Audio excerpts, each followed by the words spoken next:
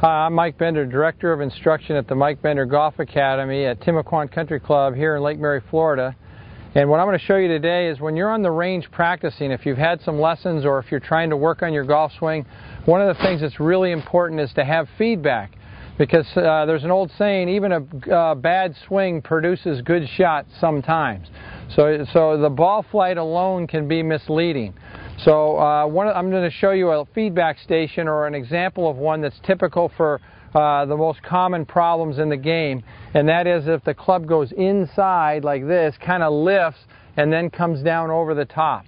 So if you go to any Home Depot or one of those type of stores, you can get a cone, and basically what you want to do with that is you want to set the cone right down the toe line here, and you want to set it about even with, you know, the hosel of the club, about like this. Okay, initially. And what that's going to do is if you take the club head inside, you're going to bang that, and that's going to give you feedback. If you go over the cone, then you're going to miss it, and then as I come up to the top, if I come down over the top of it, I'm usually going to hit it on the follow-through side. So the other thing that we're going to do to prevent people from going and cheating the cone is we're going to use these two shafts, and you can get them at any club repair shop. They'll give them to you, and you want to get a couple of driver link shafts, and you want to stick them in the ground so they rest right on the edge of your shoulder. So they're about 1 inch from your shoulder, but on the same angle as your shoulder here.